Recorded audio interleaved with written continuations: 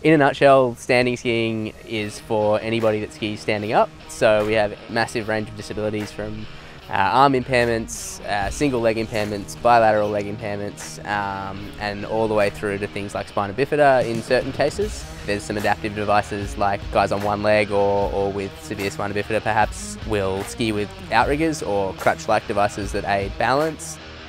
And there's a factor system, a bit like a handicap system in golf, that takes into account those impairments and spits out an adjusted time. 3 speed disciplines: downhill, super G and super combined, which is a mix of the two. Super G and downhill have only one run, fastest time wins, and then super combined, giant slalom and slalom have 2 runs, and the combined time of those 2 runs determines your finishing position.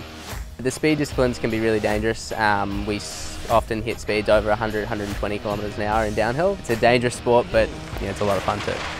He carves beautifully around that right hand turn bend, and look at how much air he does get in fact.